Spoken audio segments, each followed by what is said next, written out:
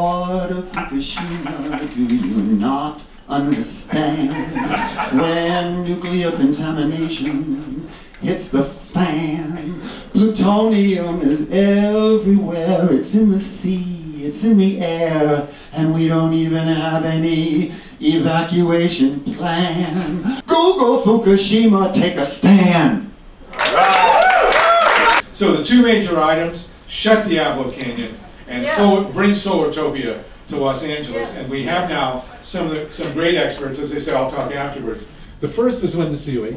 Linda is a Mother for Peace, one of the oldest and most effective grassroots organizations in the history of the country, if not the world. When did the Mothers start? 69. 69. So what is that? 46 years. Amazing. And you're only 28, so in my mind. So Linda is going to talk straight from Diablo Canyon about what's going on at Diablo Canyon and how we can shut it down. She is a veteran. She was arrested there. Your daughter was arrested too, right? And soon your grandchildren. So come on up, please. If you're welcome, a wonderful, great actress, wonderful person, Linda Seeley. Thank you. I'm so glad to be here today. I have a PowerPoint that I need to stick in the machine. Let's see if it works. Let's see if it works. I'm gonna, Okay, but before we get that going, I brought a few things to Sharon, show and tell.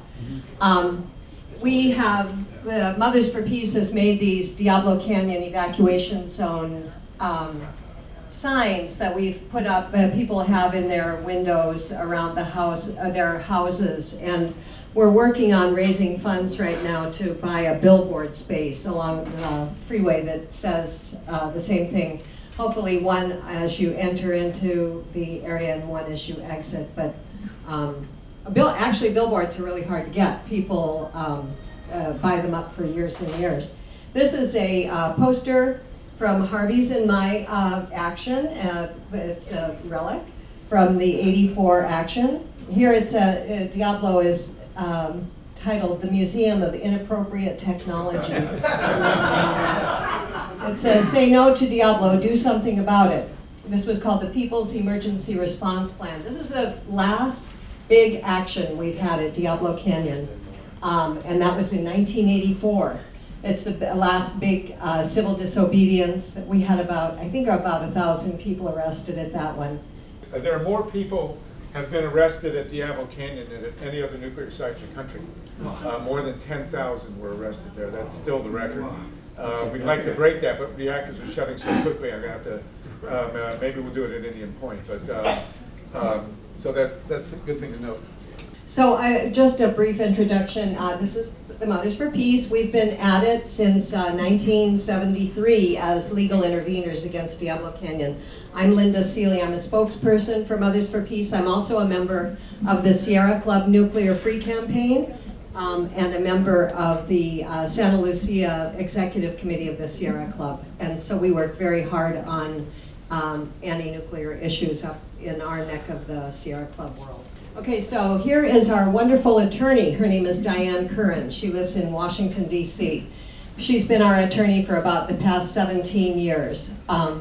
And she has, we just filed this week, we just filed 3 contentions about the relicensing of Diablo Canyon. And Diane, I think we've got a couple of real winners in it. I'll talk about intervention in a little bit, but intervention is very, very challenging because it's not something that you and I would think is rational. It's based solely on law, not on rightness or wrongness or morality or immorality or anything like that. It's based on statutes and limitations and all that stuff. So we have to be very careful. And here we are, this is what we do. We are the legal intervener. We're the only, that's not true.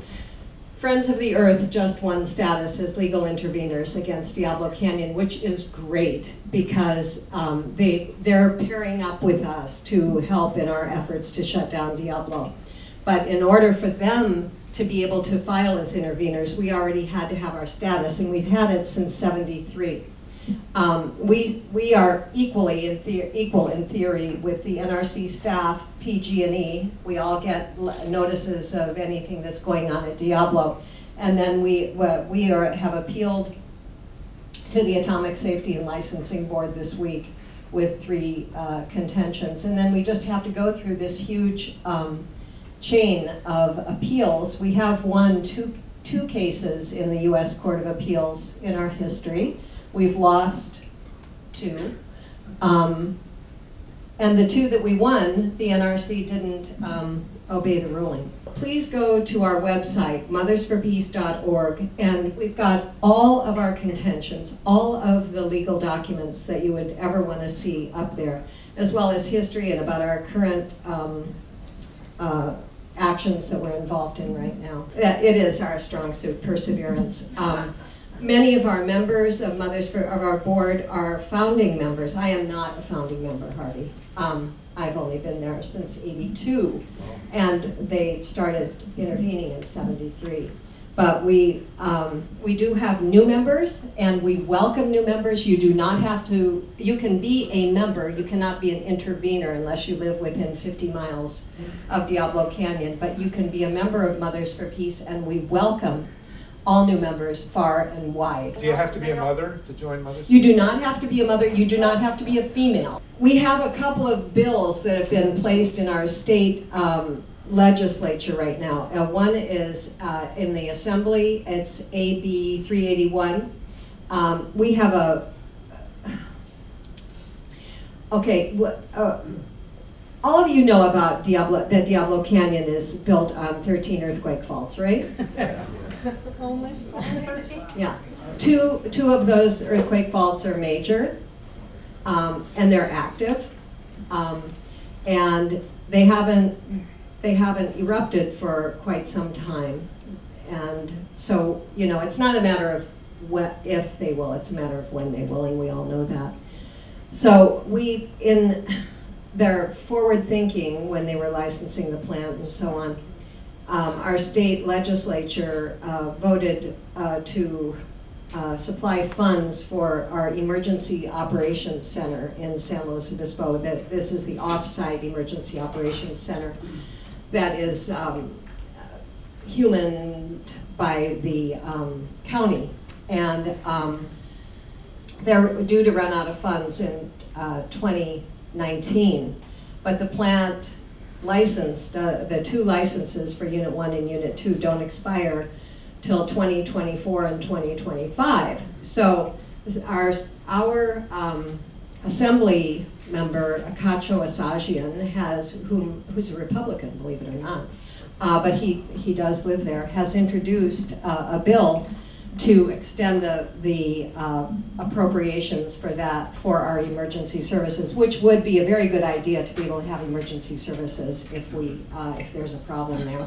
And then there's another bill, the Senate bill that was introduced by Senator Monning, who is our Democratic representative from San Luis Obispo, and it's to extend the IPRP, which stands for the Independent Peer Review Panel of the that was appointed by the the California Public Utilities Commission to review. This is expert seismologists who review the seismic data that both the NRC and PG&E publish. And unfortunately, this IPRP is also due to run out of funding, and this is a bill to extend its funding too. They're due to run out at the end of this year, 2015.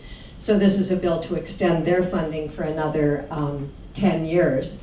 But this IPRP is turning out, we had very little hope for them to do a good job when this started, and they're actually turning out to be very good. And I'll tell you why. It's because Diablo, or PG&E, you all don't have PG&E down here, right? No, you got some, yeah, you got just as bad. But PG&E is horrible. You all know about San Bruno, right? Oh, yes. Okay. Okay, so It's the same company that, you know, exploded, killed 8 people and blew up 38 houses, that they're also trusting to guard a nuclear power plant on 13 earthquakes. Yeah, so anyway, PG&E, you know, we are entrusting with this time bomb on the shores of the Pacific Ocean. And getting back to the IPRP, what happened and what really pissed off the IPRP was that PG&E released a full seismic study on September 10th of this past year, of 2014. Just coincidentally, who'd have thunk it? The Nuclear Regulatory Commission released its report within 1 hour of PG&E's report, and the NRC reported that the past resident inspector of the NRC at Diablo Canyon, who had written a report saying that they should shut down the plant today because if there were an earthquake, the critical backup safety systems of the plant would not function properly, causing potentially a meltdown. And so the NRC conveniently debunked that report within an hour of the time that PG&E released its report, saying, Yahoo, this is such a great plant, we can withstand any kind of earthquake that would ever come on it.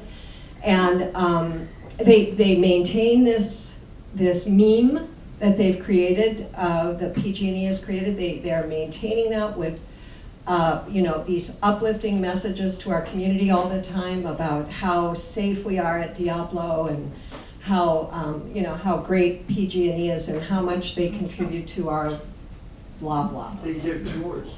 And they do give tours. Yes, I've been on a few. Okay, so.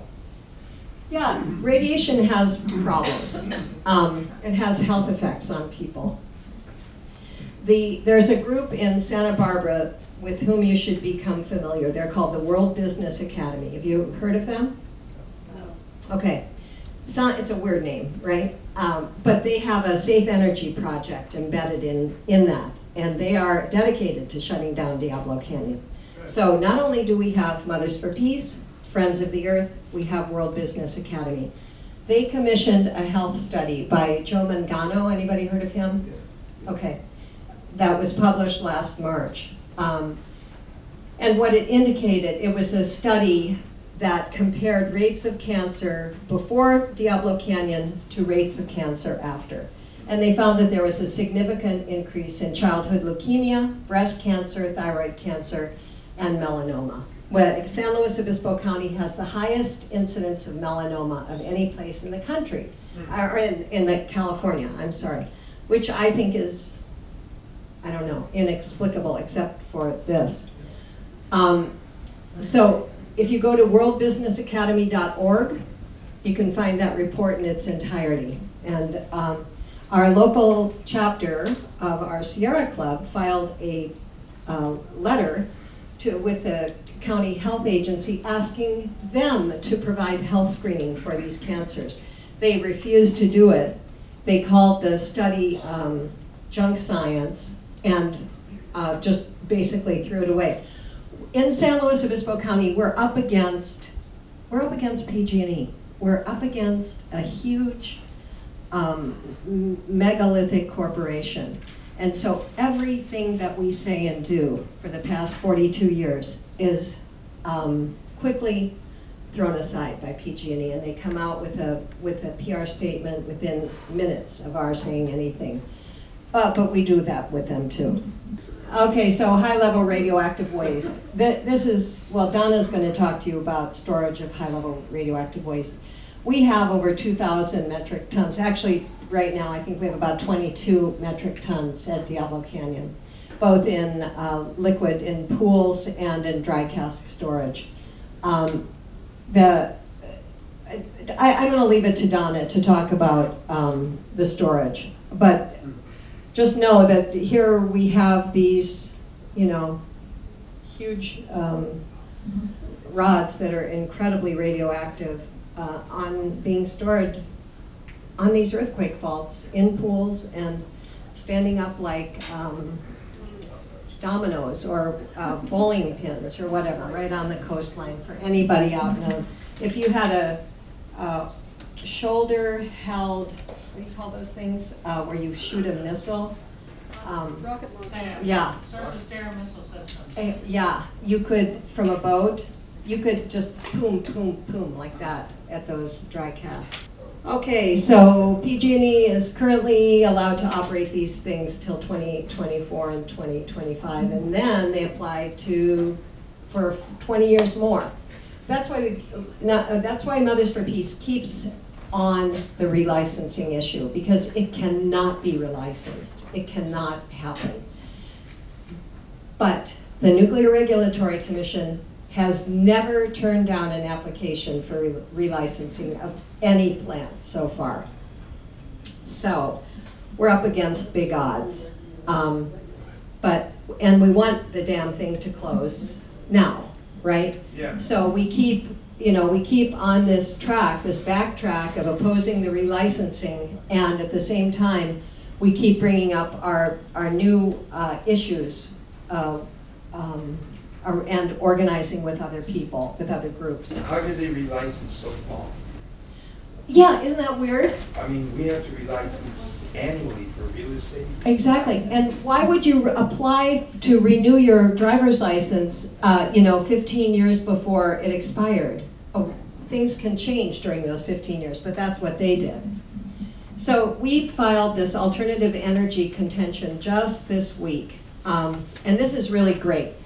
We didn't know until about 4 or 5 months ago that the NRC actually has to do an analysis of the economic reliability and feasibility of relicensing a plant. And they are mandated to do an analysis of whether the energy produced from Diablo Canyon can be met with alternative energy sources. And indeed, it can easily. We hired a legal expert, now I can't remember his name. Cooper. Mark Cooper, thanks, Mary Beth, who did a great job analysis for us about providing not only the amount of energy it takes to that Diablo Canyon produces, but way more with the sun and the wind and efficiency. How about that? Yeah. Yeah. And then we also filed a new seismic, well, it has 2 parts, our new seismic condition, just filed this one. PG&E has, it was so funny, PG&E did this, their seismic report is like 1,146 pages long, right? They used all this data they had collected over like 3 to 4 years of blah blah, the shaking, the quaking, the depth of the faults and where they're located and so on. They did 3D testing onshore, 2D testing offshore, and they came up with voila, oh, it can withstand anything. And the more data that comes in, the more they kind of change. It's like the plant sort of morphs into something they didn't claim it was before, but lo and behold, it's perfectly safe. So what happened is that they used only 2 data points when they made their analysis. They had like 700 million data points. They used 2 of them to show that that the backup safety equipment could withstand an earthquake. And then also there is a very serious problem with flood damage just from rain, if it ever rains again, to the critical backup safety system. So it's these are very solid contentions that we filed. We'll hear probably within a couple of weeks whether or not they've been accepted. You've got to go if you're like a anti-nuclear junkie, you should go to the Senate hearing that Barbara Boxer held on December 4th, 2014. Dan Hirsch, who's from the Committee to Bridge the Gap, and he also is a contractor for Friends of the Earth, gave the most incredible testimony about the initial design problems with Diablo Canyon, that the basic fundamental design of Diablo Canyon is deficient and that the plant should have never been allowed to open. On that same clip, there's a portion where our former state assemblyman, Sam Blakesley, or was he senator? I think he was assemblyman, who's a geophysicist testifies to. It's just stunning and fascinating. Okay, so here's our campaign. Once through cooling. Anybody know what that is? Okay, so Diablo Canyon needs water to keep it cool, to keep it from melting down every day. So what do? They stick these huge pipes in the ocean and suck up 2.5 billion gallons of water a day that they suck through the plant. It kills every bit of sea life. That it actually accounts for 80% of the loss of sea life along the California coast now. And that is called once through cooling. Okay, so it sucks up and then it discharges back into the ocean 20 degrees warmer than it was when it came in. It's devastated the ocean floor around Diablo Canyon. It's just white and chalky now. And we don't know how far out it goes. But the marine, well, everybody knows how much marine life is suffering right now. And so, in 2010, the California enacted a law to end the use of once-through cooling. It's not allowed anymore. PG&E applied for an exemption to that law, which of course they got. And now we're waging a campaign to make them have to comply. Okay, so what we're doing in coordination with the Friends of the Earth and the World Business Academy is that we're going to, but we can't do it yet because the State Water Board right now is under such stress because of the drought. This once through cooling issue was supposed to come up before them actually last month, and it didn't. They put it on the back burner because they're so concerned about the drought. But this once through cooling issue is going to come up here at the end of the summer, and we want to get a huge letter writing campaign to the California Water Control Board to make Diablo or PG&E build those cooling towers at a cost of about $2 to $3 billion. The thing is this: if we make enough impact with the State Water Quality Control Board to have them order PG&E to build the cooling towers, it will not be economically sensible for PG&E to do that. And they will probably, we don't know for sure, but we are thinking that they will decide to fold the towel and forget about it with Diablo. Maybe not till the end of the license, but at least they'll state their intention that they're going to withdraw their application for relicensure. So that's our great hope. We have lots of allies: Friends of the Earth, World Business Academy, Nuclear Free California, who came to San Luis Obispo in January, and we had a great meeting together. The Alliance for Nuclear Responsibility, some of you might know those people. They're from San Luis Obispo too. They work with the California Energy Commission and the CPUC. The Sierra Club Nuclear Free Campaign, and 36 reactor communities throughout the nation. Our attorney represents a lot of other reactor communities besides ourselves, and so we have a very good fundamental grassroots network that's been developed over these many, many years. And we just need more people. We need more juice. Jews or Jews? Juice. I think we already have a lot of Jews. Okay, here's what PG&E and the NRC does to resolve safety hazards. Their biggest one is the magical thinking. Woo! Yeah, It's good. It's all good. Nuclear power is green.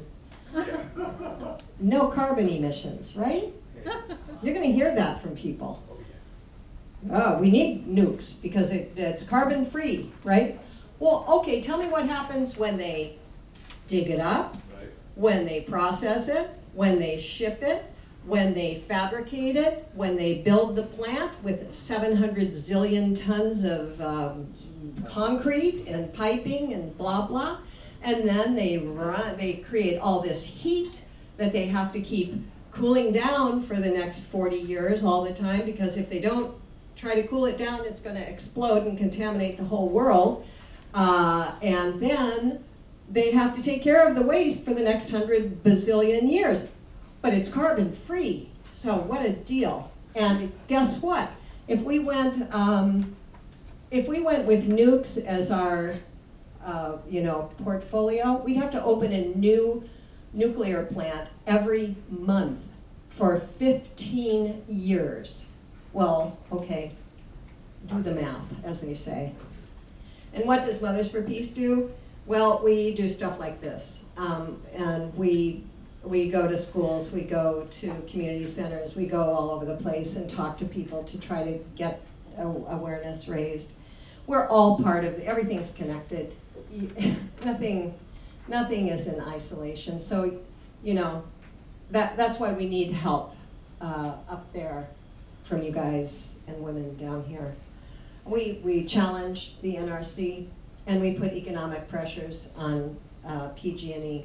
PG&E has to make a lot of changes ordered by the post-Fukushima orders from the NRC. And that's going to cost a bundle.